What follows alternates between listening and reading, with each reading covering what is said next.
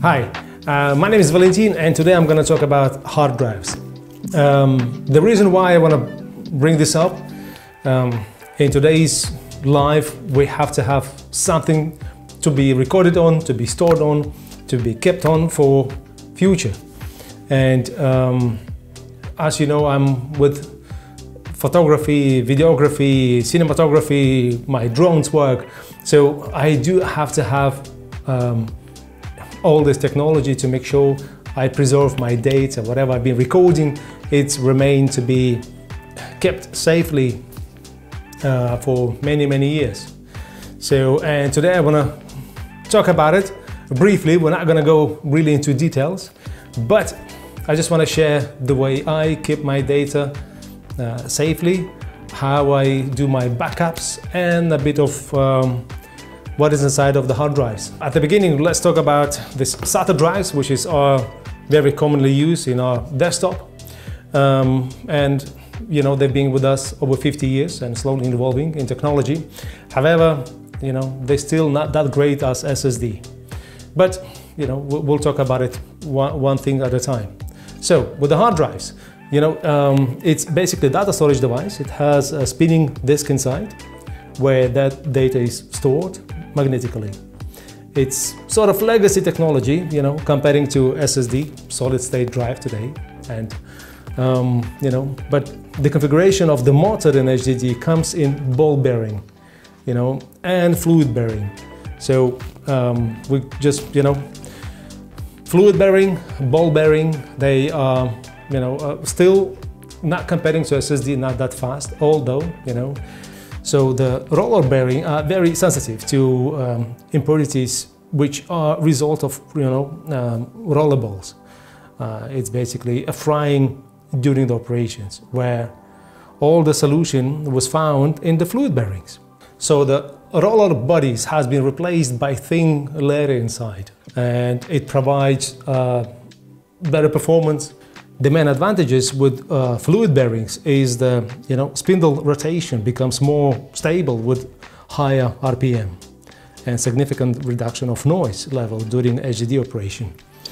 Maybe perhaps sometimes you feel, or you, I mean, basically you heard the sound, you know, at the time when your HDD is pinging, you can feel that the crashing sound sometimes does happen.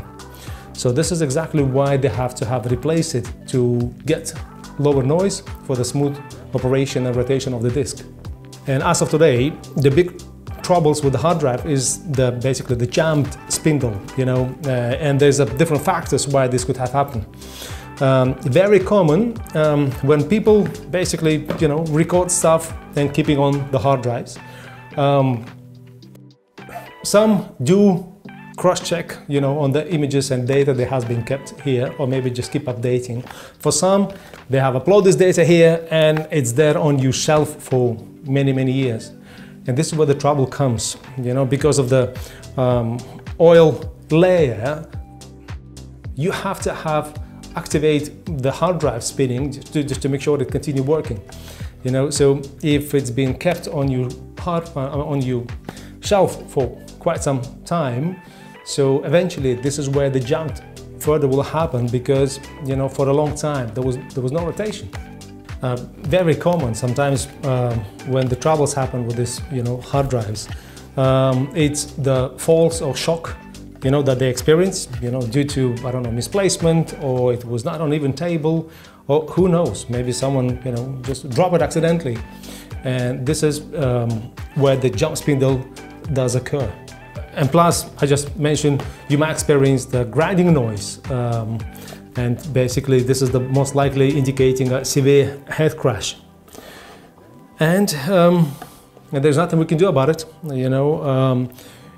There is a way of process, and a quite long process, to recover your data from the hard drives, but it's not always possible. So you really need to pay attention to this. So if you look at them, the computer storage decision can be simplified by you know, segregating your hard drives as cold and hot. What I meant to say is cold data might include that years of photos you want to keep in your laptop. but you know, you don't look at every day and you don't need the access to it. So in this case, HDD can be an excellent cost-effective choice of cold data. You don't really have to have them on your desktop all the time. So if you want to store something and keep it aside, you don't have to go on a daily basis and check what is in and out, keep copying and deleting the files. So maybe this is not appropriate, and this will, probably not practical, and this is not the right selection of the keep your data. So probably maybe SSD is going to be much better. So you will need to decide and prioritize for cold or hot data to be accessing. SATA drive 3.5, it can be for your cold data, where you keep the stuff and you don't really have to go in and out as frequent as maybe you need it. But with the hot data, I would definitely recommend to have SSD. So this is the SSD drive, and it gives you better performance even when you're burning files, especially when you do video or any graphics. With SSD, you have much faster speed, and this is more reliable and safer. Yeah, definitely safer. And the reason why it's safer, because you don't have a rotation disk inside. So that's why this is just a solid state. It's like a motherboard where, it's like a chip where the data comes into it. With the SATA drives, that's why they're so bulky, because they have to have that spinning mechanism. So that's the only choice and reason why they're so sensitive to any fall. And you have to be really careful with them. That's the only reason. So, just to say that SSD in general are more reliable than HDD, which again is a function of having no moving parts. And, that's because without movement, SSDs aren't affected by vibration or, related, thermal issues. So I've been having these hard drives from, I would say, from 2015, and the warranty usually goes up to 2 to 3 years maximum. However, so far I've been looking after them, and probably every 3 months I do connect them to the computer and try to look at the data, check the files, if everything can be extracted safely. Although with me, not really paranoid, but I copy data to from one drive to another drive. So if something happens to one drive, I got another drive. This is just in case. After all, it's all mechanical, and let me tell you a little bit more about it. So with the hard drive, it's a bit different than SSD, as I mentioned earlier. And the main downside is basically, it's a power hungry. It's generate noise, produce heat, and don't work nearly as fast as SSD. And perhaps big differences is that, HDDs with the similarities to record player, ultimately it's a mechanical device. If you remember those, record players, actually they're there, people still using them, when you put the records, the disc starts spinning and you put a needle hand and basically it's not recording, it's playing the sound and music. Now these days it's all digital, memory cards, and nobody uses those record players, but some still do. And I have a few friends of mine who they have them at home. Anyway, so that's the only thing. So with the hard drive is the same, it's like a record player. And after long years of operation, it depends how you're looking after. So eventually the needle will get damaged, it's wearing out, and there is no way you can, play the sound unless you have a new needle. So this is the same thing with the hard drives. So over time, mechanical device will wear out, and it's not a question of if, it's a question of when. It definitely is going to happen, sometimes soon, sometimes later, and it all depends how you're looking after your hard drives. So this is very crucial. If you have this at home, so make sure you continue maintaining them, and definitely try to backing up all the data from one to another. Comparing to the hard drives with SSD, there is no mechanical device, like I mentioned, it's just like a motherboard. And believe it or not, but it do fail sometimes. Each memory bank has finity life expectancy, a limit on the number of times it can be written to and basically read from before it starts working. Logic built into the drive tries to dynamically manage these operations to minimize problems as expected its lifetime. So you really still have to be careful with SSD, and I always suggest every time when you connect to the computer, before plugging out or before the pulling cable out, make sure you safely remove the hard drive. I've seen people just doing it, plugging and plug out without actually safely managing to, click and remove the hard drive from the system.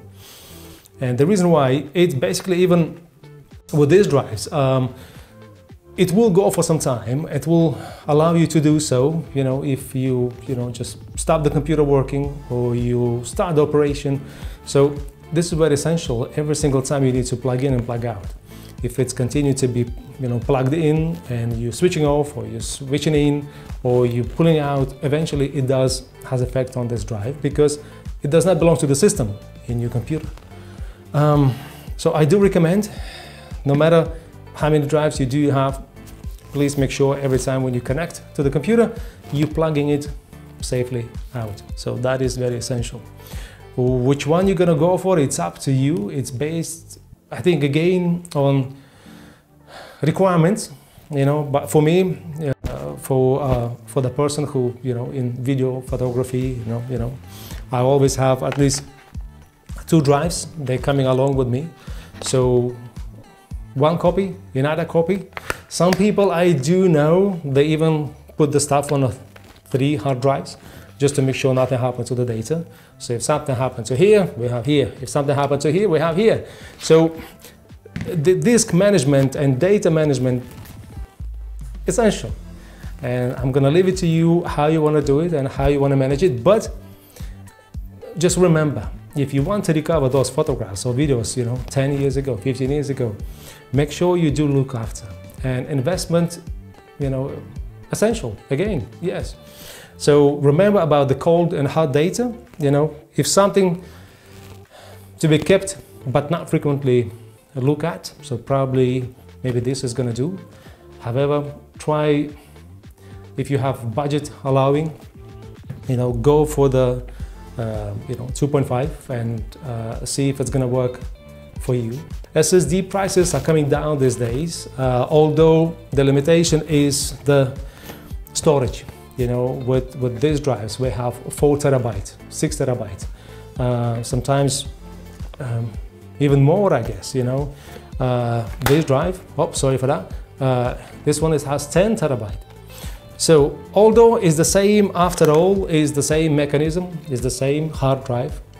So, and it's the same, the spindle, which is basically rotating, and the needle is looking for the right path where your videos or photographs or your data being kept. So it doesn't do really much if you're gonna upgrade from, I don't know, so if this is the 4 terabyte and you upgrade to 10 terabyte, after all, it's the same. It's the same SATA 3.5 inch inside of that. Yeah, so it's definitely gonna be cheaper than getting SSD with the same size. It will be very expensive at these days. Although, I don't know, when you're gonna watch this video, you will see that SSD slowly is dropping down in price. So I do recommend have this in your list, shopping list. Maybe the Christmas, maybe whatever the occasion, have several of those. It's gonna save you data for a longer time. So let us talk about the pros and cons of the hard drives. So now, here they are. Okay, well, with the pros, it's a budget friendly, lots of space storage, and standardized size make repairs and replacement easy. As you can see, comparing to SSD is very small, very complicated to get into it. With the hard drives, just to remove the shelf and you're there. Okay. Now, with a cons, it's definitely use a lot of power, noisy, moving parts make them, prone to wearing out over time. Definitely slower than SSD. And it's up to you which one you're going to prefer, which one you want to keep. Just make sure you look after them. Now, how about SSD? We still have pros and cons with SSD, and I just want to cover it up as much as I can. So with SSD, which is, as you can see, comparing, this is the 1 terabyte Samsung T7. There are many on the market. It depends on the budget that you have. But I've started using them over a year ago, since the cameras, the coding, and bits of the videos go higher. So I need something for better processing and faster processing. That is a more important thing. So it definitely has a big difference with the hard drives, 2.5 and SSD. So essential on speed, essential on rendering time. So if you, similar to myself, when you have to do like a lot of videos, graphics works, 3D animation, so definitely you have to have a SSD in your system, whether it's in your computer already or it's external as this. Okay, so let us talk about the pros and cons of that. We have the pros. It's faster than hard drives, that's for sure. It don't generate noise, use less power than HDD, wide range of form factors, yeah, and very important, there is no moving part. So again and again, it's just like a one motherboard and nothing else. No mechanical device whatsoever. Okay. With the cons, it's definitely, as of today, it's a less storage. Because having this 1 terabyte and having this 4 terabyte, if this is about $70, so this one will cost $100 at the moment with 1 terabyte. So imagine with the 4 terabyte what the price is going to be. So this is a bit disadvantaged now, and many prefer to have this sort of discs with them in the back. Another con is that can be expensive, exactly, and difficult to recover data if it fails. I have not covered this yet, but yes, this is true. This is very essential. Like I mentioned, with the hard drives, you simply just open the shelf and remove SATA 3 drive. You can actually open the lid and reassemble everything very carefully. There are services available with several companies who does it, so they can try to fix your hard drives and try to recover data.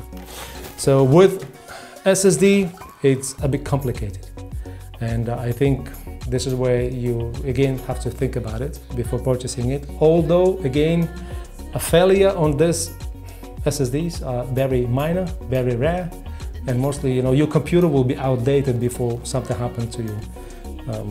To your SSD, So think about it, it's up to you.